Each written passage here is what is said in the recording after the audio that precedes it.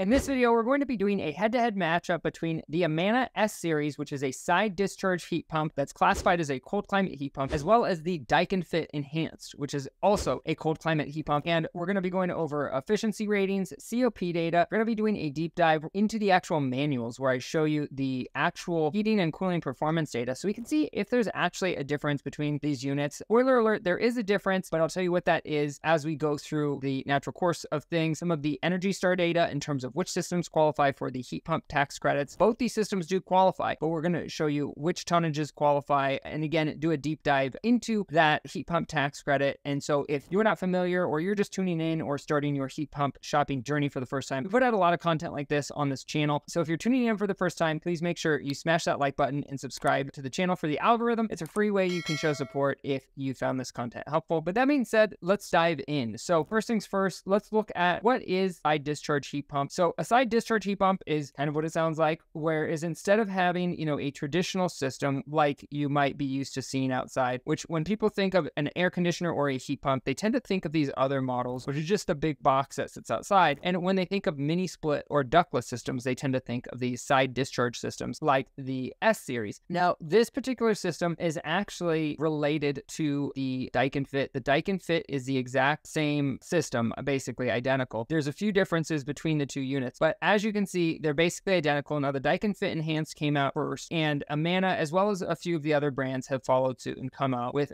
similar products. And so we're going to be going through all these numbers in this performance data that you can see right here. We're actually going to be going through that a little bit later. So I will touch on that, and so you can see the actual difference between these systems, and you'll see how they actually stack up in a head-to-head matchup. But first off, let's talk about what the benefits are of this system versus a traditional system. Number one, it's, as you can see, it's a lot smaller, so it's space saving. That's why our customers love these particular systems. And another reason is that these systems work well in cold climates, and they are actually classified as a cold climate heat pump for the requirements of the tax credit. Now, if you're not familiar with the tax credit, I'll link this in the description for you below. This is energystar.gov. But basically, if you go and search for any of these models, you can you can search by brand, you can search for a specific model number, and you can click on tax credit eligibility, and it'll pull up a lot of information on the tax credits and what qualify. And basically, it explains it here, but you can claim up to 30% of the project cost, maximum amount credited of $2,000. You have these blue states, in the north that are cold climate heat pumps is what you need in order to qualify in these regions. And then in the orange or, southern regions where it's warmer and they're more cooling centric or cooling focused, these particular systems are going to have a different set of requirements or a different set of classifications in order to qualify for that heat pump tax credit. Now, that tax credit is in addition to any other rebates, local municipality rebates that might be going on in your area. Right now in Denver, there's a ton of rebates. Also in Phoenix, Arizona, which is another market we service, there is a lot of rebates as well. There's specifically in SRP territory, you get a nice rebate on any inverter product of $225 per ton, and there's no limit on the amount of systems. And a lot of homes out there have 2 and 3 systems just because of how hot it is outside. And this is a great product for that. And we'll explain why and what you want to look at. Basically, when it comes to extreme cold or extreme heat, you don't just want to put in any system because some systems don't keep up. And in fact, Goodman makes a version of this unit. It's also a side discharge system like this, but it actually doesn't keep up as well in those really hot climates or hotter temperatures above 110 or 115 degrees Fahrenheit. It actually derates and loses capacity. So those are the kind of things that you want to look at, or your contractor should be aware of when you're looking at some of this data. So let's talk about kind of a broad overview of some of the specifications. So this system is up to 17.2 SEER 2. Some of you are, if you're just tuning in now and starting your search, you might not have known that we just kind of started to phase out SEER 1 equipment. The difference between SEER 1 and SEER 2 is that SEER 1 was tested at 0.1 inch of water column static pressure, and SEER 2 is tested at 0.5 inches of water column total external static pressure. What that means in a nutshell is that SEER 2 is a more accurate rating scale, basically real world conditions that we as technicians encounter in the field, because I will tell you, I dream of running into ductwork that has a total external static pressure of 0.1 inches water column. You just don't see it that often because most ductwork, unfortunately, is either undersized or just minimally sized to just barely squeak out enough airflow if it is even properly sized for the home and the system. HSPF2 rating of 8.6, stands for heating seasonal performance factor. And this is what the biggest selling factor is on these side discharge systems. It has a decibel rating as low as 45 decibels, and that's in quote unquote quiet mode, which is basically when it's just running at its lower capacities, or in that modulating in quiet mode, it's going to be quieter, running 45 to 50 decibels. Now, as far as some of the other things to point out, it says compatible with Amana brand thermostat, or one of the few differences, honestly, between the Amana product line and the Daikin product line is that system is going to have its own Amana thermostat, which is a communicating thermostat. The reason it's important to have a communicating thermostat with a product like this is an inverter product, and what an inverter is when you compare it to a single stage system. A single stage system is either on 100% or it's off. These systems basically ramp up and down along a continuum, and so when it first kicks on, it might be at 10 or 20 or 30% capacity, and then it slowly ramps up. And having that proprietary thermostat is part of how it achieves that efficiency, because it's actually communicating with the outdoor unit and the indoor unit, and it tells them to work in unison. So that way, 90 degrees in your house because you were out of town and you just set the thermostat really high, and then you came back in town and cranked it down to 70, because it knows there's a 20-degree temperature differential between the set point, it's actually going to ramp up to a higher capacity. Now, if you do that with your single stage system, it's not going to make any difference. If it's 90 degrees in the house and you set it at 80 or 70, setting it colder is not going to make any difference. As long as it's set below the set point, it's either on or it's off. But in this particular situation, it makes a difference. And so as it gets closer to that, 70-degree set point or 75, whatever you set it at, it will basically start to land on that temperature softly. And so you get a lot more even temperature distribution in your home. It's one of the most comments that we receive about the benefits of inverters that our customers kind of share with us in terms of feedback. Now, another thing it points out, slim style, small footprint, quiet mode, enhanced acoustical comfort, and a bluefin corrosion coating. Now, the Daikin Fit has a lot of those same things. And let's talk about kind of the differences between the warranties. Now, as you can see here, again, pointing out this is an Energy Star cold climate system, and this has an impressive lifetime unit replacement guarantee. Now, we'll explain what that is in a second, and it also has a 10-year parts limited warranty. Now, the difference between this Amana system and that warranty compared to a Daikin warranty is that a Daikin has a 12-year parts and a 12-year compressor guarantee, meaning if the compressor fails in the first 12 years, they'll give you a brand new unit. The only caveat with this lifetime unit guarantee is that that is limited to the person who purchases the home and therefore purchases the equipment. So you can get that lifetime replacement guarantee that's going to be on the outdoor unit, doesn't cover the indoor unit. So if there's changes with the indoor units in the future, then you would have to, cover some of those changes, which will come into play as, refrigerants phase out and change. But the bottom line is this is a lifetime unit guarantee, and that's not a bad warranty. Now, the reason they do that lifetime guarantee is because they know the average American, and this is a fun fact for you if you didn't know this, moves on average every 7 years. So that lifetime guarantee is going to be to the original purchaser. It doesn't transfer with the unit. If I'm not mistaken and read the warranty correctly, that's my understanding of that. And the 10-year parts warranty transfers to with the home sale. So if you do sell your home, that warranty will still transfer, not a problem. Now, as far as, the Daikin Fit, it has a lot of these same features. Like I said, one of the biggest differences is between this thermostat and the Daikin One Touch. But are there any actual differences in terms of how these systems perform? Well, let's find out. And the way we're going to find out is actually diving into some of this data. Now, this chart might be hard to read because it's sideways, and so I apologize for that, but that's just how these manuals come in PDF format. And so basically, looking at this, I know you might be wondering, what does, this chart even mean? So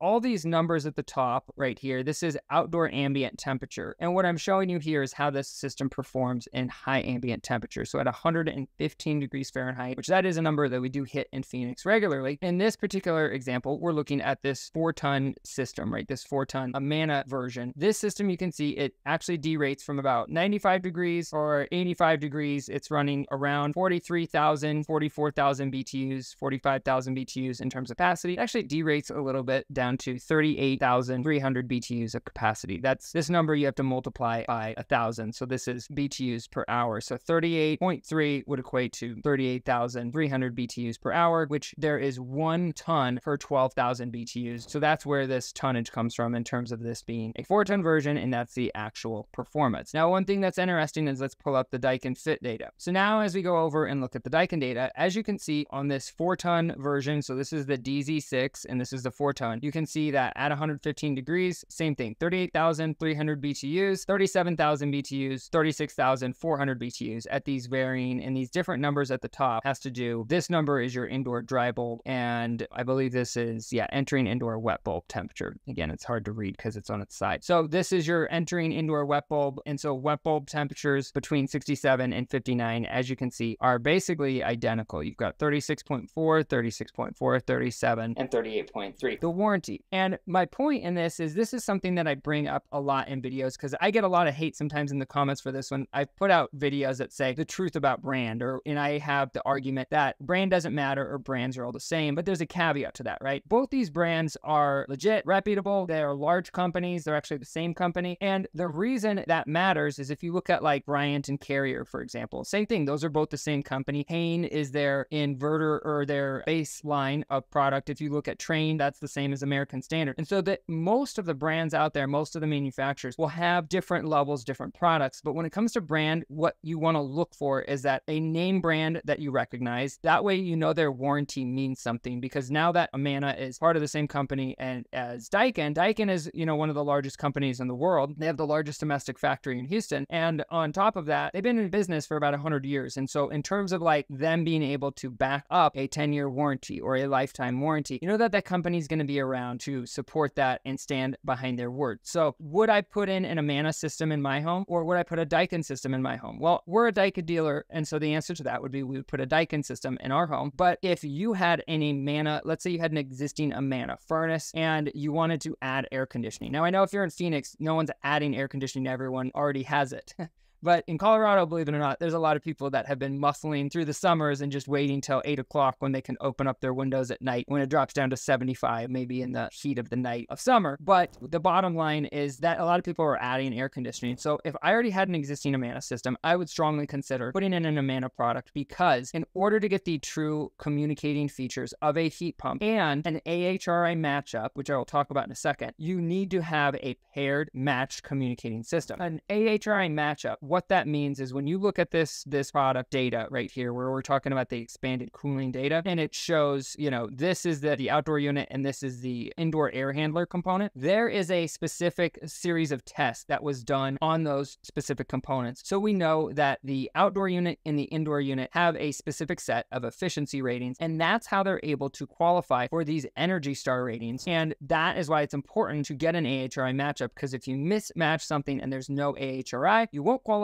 for any of the heat pump tax credits. And in addition to those heat pump tax credits, you won't qualify for the rest of those rebates. So I'm going to talk a little bit more about some of the tax credits and this Energy Star site and how you can navigate it to make the most of it. But before we do that, if you've been enjoying this content so far and you haven't subscribed, please consider subscribing. It's a free way you can show support. It is much appreciated. And as you can tell, it takes a lot of time and energy to put out content like this. So this Energy Star site, the best way that you can use this is to find out what rebates are available in your zip code. And so when you're in here navigating through these different products, and you can look for all types of products, not just heat pumps, you know, energy efficient refrigerators, air conditioners, and other products that qualify for rebates, that you can check out if they're an Energy Star certified product and what types of rebates are available just by going to the site. But when you look, you know, rebates in your zip code, you're not only going to get the heat pump tax credits, but you'll also get access to some of the local rebates that might be available through your local utility provider like Xcel Energy in Colorado, or SRP, which is one of the rebate providers in Phoenix, Arizona. And so when you look here, you know, I have this sorted by system type or by brand. So this is all the Daikin heat pumps that qualify for the rebate. And as you can see, it's basically the same set of heat pumps that qualify for the Amana rebate. There's 4 SEER 2 systems that qualify and have various ratings. And some of them are rated for, you know, cold climate applications like the side discharge series. And some of them are just going to qualify for that tax credit in the cooling climates. And so this is a great resource when you come in here, and if you want to, like I said, search for specific rebates, you can see all these rebates. This is the Xcel Energy rebate that shows up in our area. So when you just expand this rebate drop down here, it's going to give you a lot more information about what's available. And one more thing I want to show you that is a very handy feature is if you click on this hyperlinked tax credit eligibility on any of the products you're searching, and you can find any brand in this website. When you come down here and scroll through, it's going to have all, the requirements for these, like we touched on earlier. And then down here, there's this little button where it says Explore Models. And if you click that, this takes you to a separate Energy Star site where you can actually search for all the individual air handlers and matchups, and it will tell you if it's tax credit eligible in the north and or in the south. And some will be both, some will be only the north. And the northern states are all identified on the map here in blue. And so this is, Utah, Colorado, Kansas, all the states where it's required to have a cold climate Energy Star rating. Those are going to be those states. And that's just a really good resource. And again, that's right here where it says Explore Models, and you can search for yourself. And just keep in mind that you don't have to do all this legwork. This is just if you're curious and you're the type where you want to do a deep dive and double check things. The bottom line is your contractor should know, which systems qualify. If they don't, or if you want to double check, you can use this as a resource just to double check and make sure what systems are going to qualify for the heat pump tax credits as well as other rebates available in your specific area. And if you happen to be in one of the areas we service, like Denver, Colorado, or Phoenix, Arizona, you can actually schedule an appointment with us for free. We come out for free for all first-time customers, whether that's for a service call or annual maintenance, or if you're just looking for an estimate for system replacement. And there's actually a link in the description below where you can actually schedule online at your convenience, as well as an up-to-date list of the cities and states that we service, so you can stay up to date when we start servicing your metro. And right now there's a few videos popping up on the screen that YouTube thinks you should watch, as well as a few other videos about heat pumps and heat pumps efficiency ratings that are very helpful during the process that you're going through if you're in the market for a new system. So check those out if you haven't done so already, and we will catch you on the next episode.